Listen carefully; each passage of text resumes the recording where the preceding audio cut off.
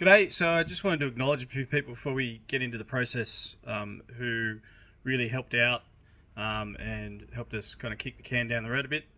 I'd just like to really thank Dennis. Although he didn't work on what we did, he supplied a lot of information, and that information came out from when he did it back in 2020. When this same thing happened back in 2020 and GoPro was scratching their head, he actually created a fix before GoPro engineers did. And I was put in touch with him, and he supplied me the information of what we needed to do. So that made the whole thing a lot quicker than it would have been. Also, thanks to Sir Jay and Hiko for their help. So yeah, let's get on with it.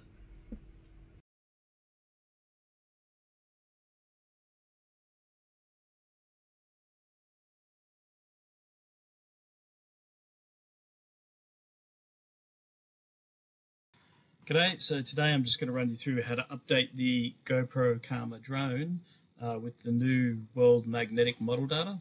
It's fairly straightforward. All you really need is a USB to serial TTL device. If you did the bootloader fix, you'll already have one of those, and you'll have the cable that's required to plug into the drone as well.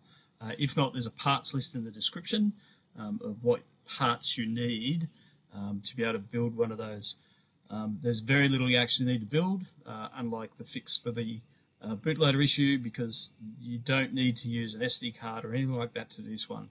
It's really just a matter of copying commands into Putty to run on the drone. It's fairly straightforward. Anyway, so if you don't have one of those USB devices, there's a parts list in the description of where you can buy it, what you need for the cable, that sort of stuff. Anyway, so let's turn the drone on. So on the right-hand side of the screen, I've got Putty. You'll see what's happening with the drone on that. On the left-hand side, I've got all the commands that I'm going to run. So let's turn it on. And the first thing we're going to need to do is log in. What you'll notice is the login screen comes up, but then it disappears.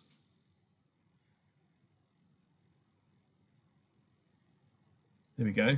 And all that is that other lines have come along and they've overwritten it. It's still there. I'll just activate that screen. If I just hit enter, it comes back. So we're logging in with root, and the password, just remember passwords are case sensitive, and the second character is actually a number. So now all I need to do is just copy the commands one at a time so that I can write to it as well. So it just remounts it in a read-write fashion as opposed to just read, which is what it originally is. The second thing we want to do is we just want to back up the existing file. Okay, and the next thing we need to do is we need to grab, see these echo lines? We just need to grab, there's two sets of them. So we just grab these echo lines. So I just select them all. In the first batch, see there's a second batch, so I just want that first batch. So I copy that, and I come back to Putty, and to paste it in Putty, all I'm doing is doing a right mouse click. So that's a right mouse click, and it just dumps it all in there. So those are run. So now I just need to go and select the second lot. So same deal, just grab all these echo commands. So copy, paste them in, and for this one I just need to hit enter on the end, and that's done. So that's it, it's updated. What we'll do, we'll go and just have a really quick look. You don't have to do this because that will have done it, but I'll show you what it's changed. So if we really quickly, we'll jump over to the directory that it existed in. We list out its contents, we can see that we have a WMM.cof, and there is also a WMM.back. The .back is the old one. So if we just have a quick look at the new one we've written in,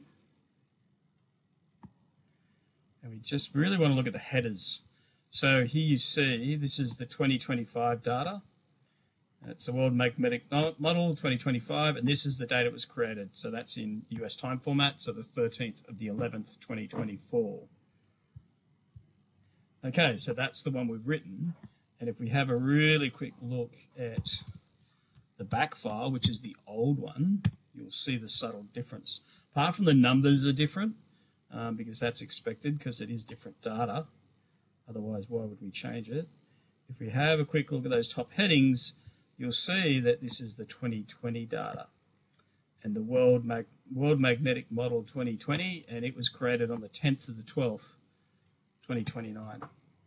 Okay, so from here, all I need to do is disconnect the cable, put the cover on it, take it outside. It's more than likely going to want me to calibrate it.